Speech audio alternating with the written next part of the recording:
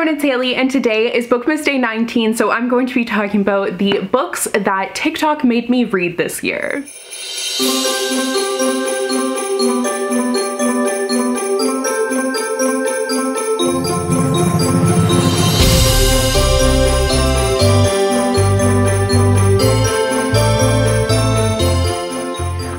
Filmed what was originally supposed to be Bookmas Day 19, and then immediately that day I had this idea and I was like, no, I actually do have like a really solid list of books here, so I need to pivot and do this one instead. So the video that I originally filmed for today will be coming for the last week of Bookmas. It kind of makes more sense there anyways, but essentially I wanted to take a day to talk about books that I was influenced to read. I don't know like if I would have gotten to these as quickly or if I ever would have gotten to some of them without the influence of specifically TikTok, but also they've kind of been hyped up in like various places as well. So not strictly like TikTok or Book Talk, but definitely that has played a role in like a lot of the recommendations that I have gotten, especially this year more than other years. Like usually I feel like there's a few different recommendations that I will take, but I feel like this year there were a lot of books that I don't think I normally would have read, and I went on a limb and tried them, and I ended up finding some that I really enjoyed. Like definitely not all of them were hits, but I thought it was interesting to kind of look back on the books that they definitely did get me, and I had to read them because I was just seeing them everywhere. This video actually pairs really nicely with Bookmas Day 11, where I was talking about the most hyped books of 2022. So I asked you guys what books you heard about constantly and compiled it into a nice list. So I'll link that down below for you guys if you want to check it out, but don't worry, it's not going to be a repeat of that video at all. There definitely are some books like on here that were in that video, but I'm going to be talking about my thoughts for these ones this time. And there's also some that like I particularly saw in a TikTok or was hearing about a lot, and they weren't even like that necessarily hyped up. I'm just gonna get into the list. None of this preamble matters. Let's just get to it. But actually before we do, don't forget to click the subscribe button and click the bell icon so you will be notified whenever I post. I'm going to be posting a new video every single day for the entire month of December, so you don't want to miss any of that. And without further ado, let's actually get into the list. I wanted to actually start out with one that I don't own anymore because I got rid of my copy, which is not a great sign, but that is The Spanish Love Deception by Elena Armez. I hadn't heard of this book before, and then when I did Bookmas 2021 and I did that video about the most hyped books, so many of you guys were like talking about this book, and that was one of the most mentioned ones, and I was like, weird, because I've never heard of it, never seen it anywhere. But of course after that I had to pick myself up a copy to see what everyone was talking about, and also like it's an adult romance, it's a fake dating thing. It just sounded exactly like what I would love, but I did not like this one. I didn't really care for the writing all that much. I felt like the writing was just kind of like, it was so long, and it absolutely did not need to be like anywhere near as long as what it was. So yeah, it wasn't my thing, but this definitely has been a super hyped up book, and for me, I don't necessarily think that it was worth the hype or it lived up to it, but I can understand like if it is kind of your first like fake dating enemies to lovers story, why you would really enjoy it, but it wasn't mine. I've read quite a few of those, so that's why it was just kind of an okay read for me. I didn't like hate it, but I don't think I will read other things by the author, but like I'm not gonna say never, like never say never, but I just don't think so.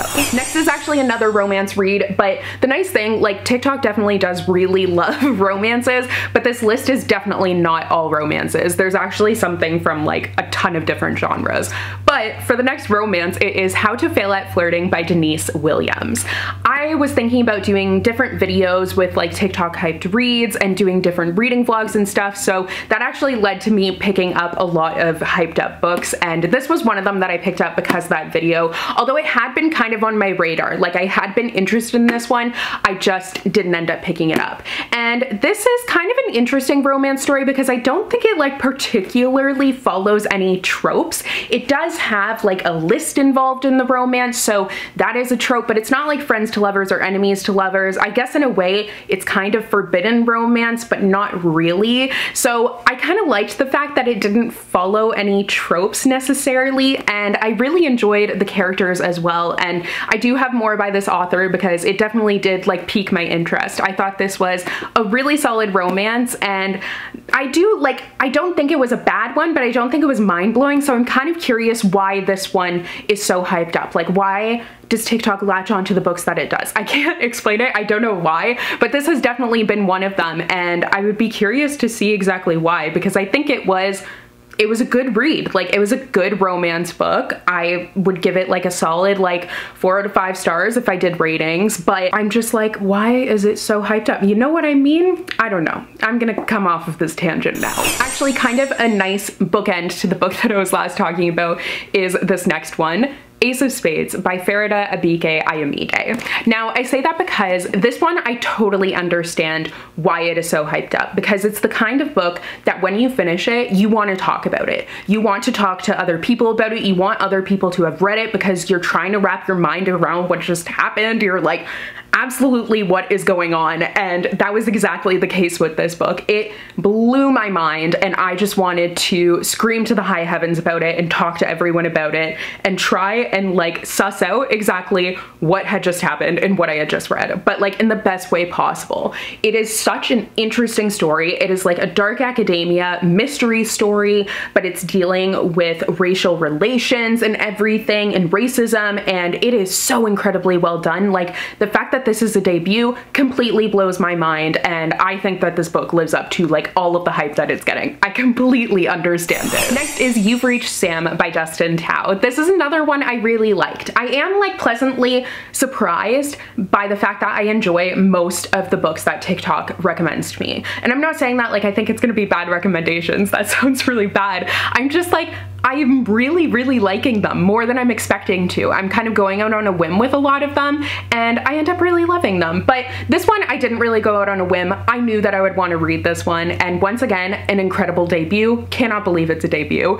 Such an emotional story, but like so beautiful and great. So this is about a girl whose boyfriend dies, and she is like having trouble mourning him. She's definitely, it depicts grief in a really interesting, raw, and honest way, and that's not always pretty, obviously. Like 99% of the time it's not pretty, but she ends up calling her boyfriend because she wants to hear his voice one last time, and is surprised when he picks up, and they actually have like this limited connection. So it's a really sad story about grief, about goodbyes, character development, all of that, and I think this is a really great one to continue to hype up. I think it definitely lived up to it for me. Of course, if I'm talking about TikTok hyped reads, it would feel remiss for me not to mention A Certain Someone. And I read 3 of this Certain Someone's books this year because I did a reading vlog for her specifically, and I will link that down below. But I do plan on doing like another one in the future next year because I have more of her books to read.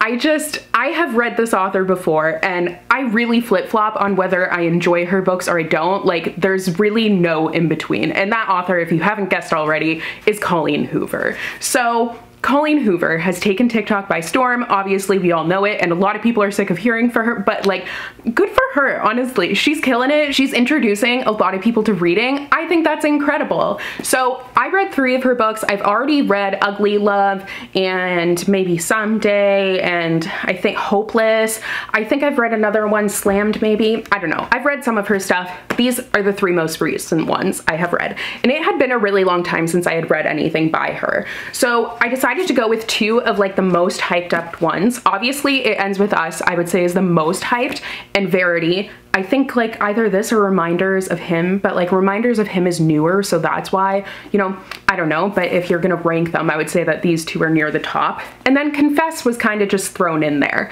Confess I didn't really like, so Confess wasn't a big fan of. Yeah, this was kind of like a forgettable one for me. I feel like the one thing about Colleen Hoover, her books read incredibly quickly. They follow a formula and it works. Like, I'm not complaining. They are such quick reads. This one though, it just was so corny in so many ways that I did not like it. It had art in it, so I thought that was cool, but That was like the one redeeming thing.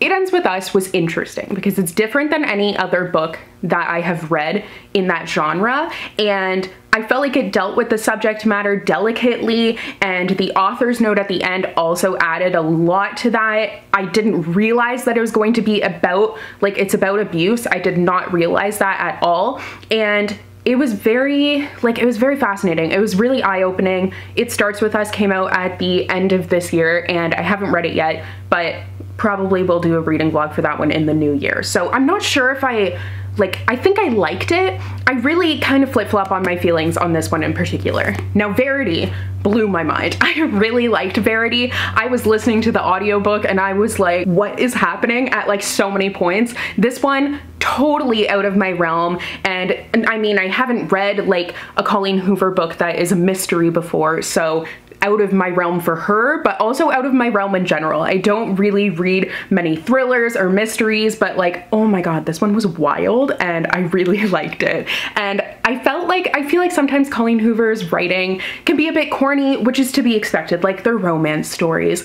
But I felt like in this one, there wasn't that element of it, and it was really enjoyable. Like I didn't really miss that, because I think sometimes she can lean too corny for my personal taste, but this one, super cool. I don't think cool is actually the right word. Thought-provoking maybe, or unsettling is another word for it. Next is Iron Widow by Xiran J. Zhao. I had heard a ton about this book. I had heard about it like before, but then especially after I started working at Penguin Random House Canada, because I mean, we published this book. So since it became like a TikTok sensation, everyone was talking about it and everything, and I finally read it at the end of the year, and I get it, like I really do. It was so cool, like a feminist fantasy story with a main character and like a main relationship too that is really just wild. The world was super cool. I did kind of like, it's very out there. Like I had never read anything where it had this magic system that it has, where it's like these creature things. I kind of had trouble picturing all of it, but I think that's my own fault and not the authors. I think that they did a fantastic job with this story. Like the writing was incredible and I really loved it. Actually, that made me think of another book that I definitely read because of TikTok hype and I need to go and grab. I haven't actually filmed like my best books of the year video yet because it's currently like November 28th, so I haven't finished reading yet for the year.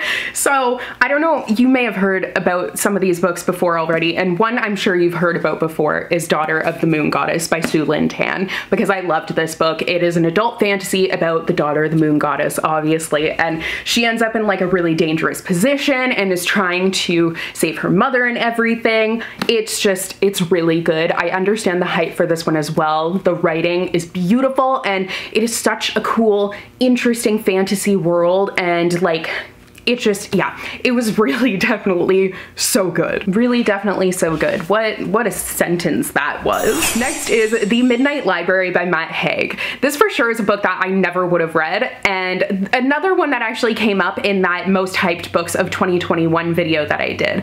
So that kind of made me interested in it, and I ended up picking it up, and I think I hauled it in my Christmas book haul, the one that I always do on Christmas Day, and I read it pretty early in 2022, and it was not at all what I expected. I kind of went into it blind, which is how I like to go into most books, but obviously I can't always do that, because like when I'm talking about books in a video, I need to tell you what it's about, or else why are you going to be watching? But for this one, I was able to actually go into it not knowing a lot. I knew that it was set in this library between life and death, and that was where you like existed, but I didn't know the intricacies of the story, and I didn't know the self-help aspect of it.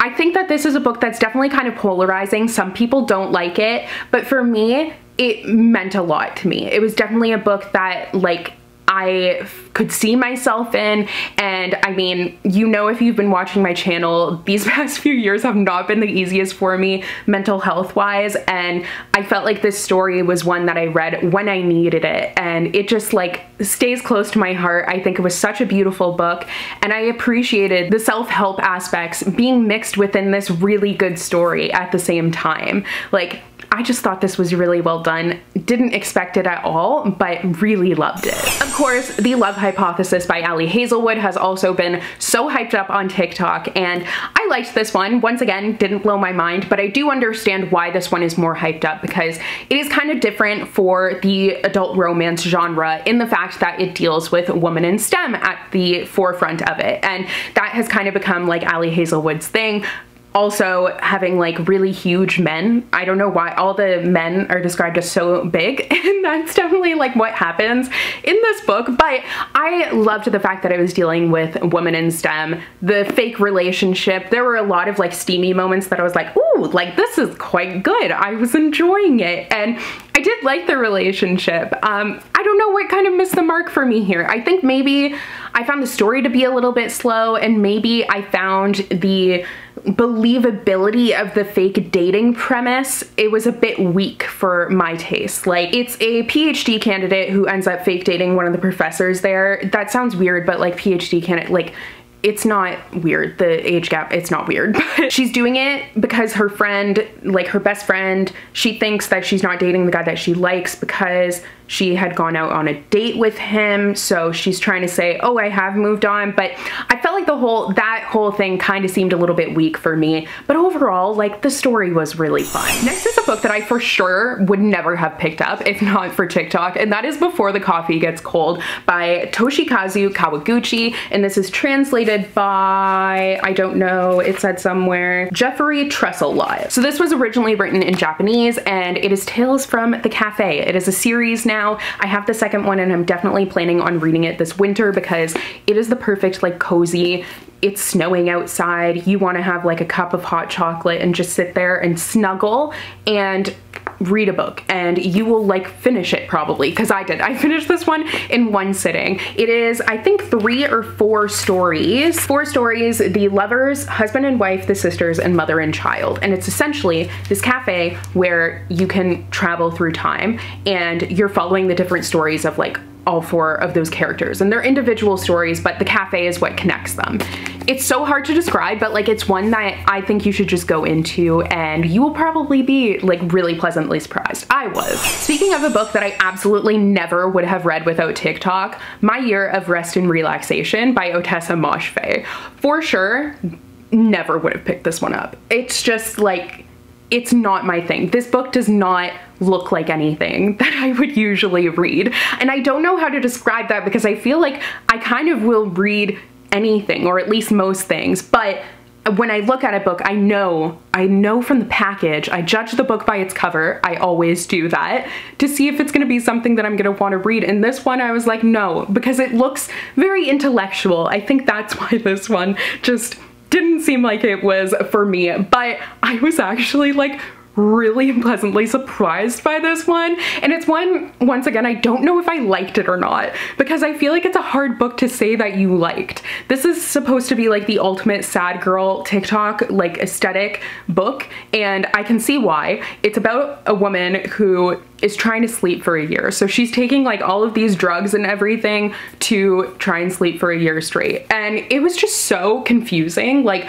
I read this book really quickly because I became very engrossed in the character's mind, which I don't think is necessarily a good thing, but I was fascinated by everything that was happening, what she was doing, and I just like, I wanted answers. It was kind of like a morbid fascination that kept me going with this one, and ended with me reading it like on a Saturday morning and then putting it down, and I was like, whoa. And I felt like really sleepy afterwards, I'm not gonna lie. I felt like this character just like was in my mind, and I didn't want that. I forget what I did after, but I must have done something like pure.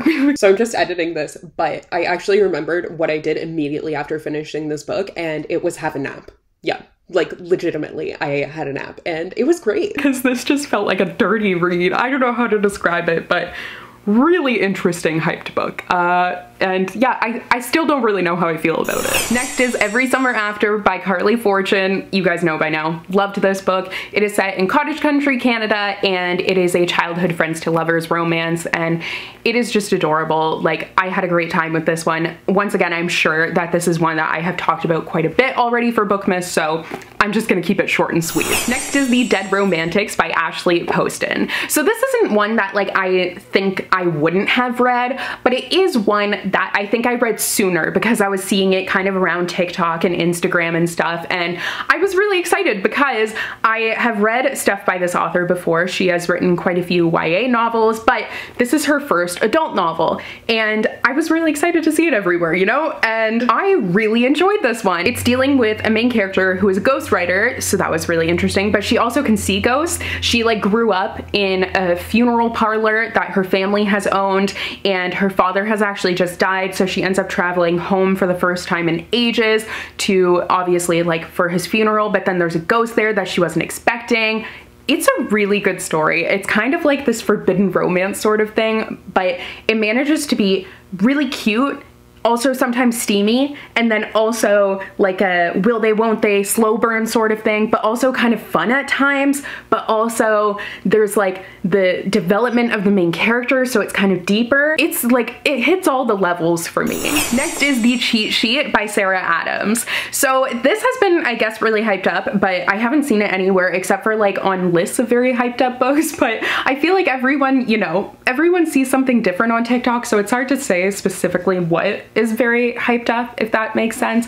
But this is a friends to lovers romance, a best friends to lovers romance. They have been best friends for like 6 years, and she is a ballerina who had an accident, so now she just actually owns a dance studio, but she's like really passionate about that. And her best friend is actually a pro NFL player, and they have a relationship that like it's kind of like, you know, like you're not just friends. No one acts like that with their friends. Maybe they do, but most people don't. Like, you know, there's the chemistry there, and I'm a sucker for friends to lovers, really love it. And I kind of understand why, because it is like a really cute dynamic that they have, and it ends up being kind of like a friends to lovers but also fake dating thing. The characters are really fun. I think this would be a good book if you're like just breaking out of YA and trying to get into adult romance, because it's steamy, but not like, there's no like explicit on page steam. It's just kind of like thoughts, if that makes sense. I don't know if that makes sense. I think that might make it sound worse, but it's definitely like PG-13, I would say. I kind of hesitate to give it a rating, but it's not like explicit, I guess, is what I'm trying to say. I think it was a solid friends to lovers. Was I blown away? No, but I will read more by the author. And the final book that I read because of TikTok, but also this one was definitely one that was hyped kind of like everywhere else. I mean, I feel like you can say that of all of these, but specifically this one, Tomorrow and Tomorrow and Tomorrow by Gabrielle Zevin. So Gabrielle Zevin is the author of Storied Life of A.J. Fikry. I definitely mentioned this one in the hyped books video because it was absolutely everywhere. It was hyped up at work. It was hyped up on Instagram. I was just kind of seeing it absolutely everywhere. And I feel like that hype did kind of hurt me a little bit. I liked this one. I liked the fact that it was a story that was focusing on friendship, and I liked the fact that it was dealing with like video games, and you're following these really interesting characters through like years of their relationship and everything, and as they're growing up and all of that. But there was just something, and I cannot pinpoint what it was, that didn't hit the nail on the head for me. And I think part of that was because it was so hyped up. Like, I think that is kind of where I was let down, because everyone was loving it. I felt like, oh, I'm probably gonna love it too. And usually if a book is super hyped up, if I haven't read it before the hype, I do try and like let it die down a little bit, but sometimes I get sucked in, you know, and I wanna know, I'm like, why is everyone so obsessed with this book?